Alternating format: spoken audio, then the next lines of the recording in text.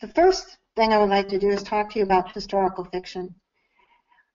The important thing to remember here, and I'm not going to read it to you, you can read it to yourself, is historical fiction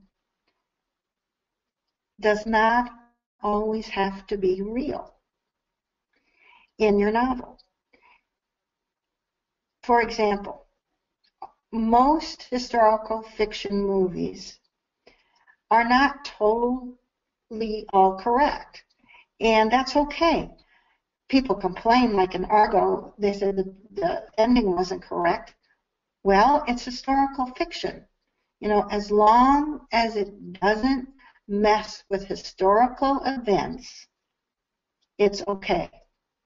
Now, we're going to talk later about why this is important, because with your research and your writing, does everything have to be absolutely correct historically in your book? No. But if it messes with historical events that are important, yes. And I hope you can understand the definition, because that will help you focus when you write and not worrying, oh, is this true? Even though I'm going to backslide on what I just said a little bit later. It's very important that you find your historical context before you get started. And what do I mean by that? I'll give myself as an example. I knew one of the things I wanted to do was to write a historical novel. Well, first of all, what history do I like? Well, I like Egyptian, I like Renaissance, but I really like the 1920s.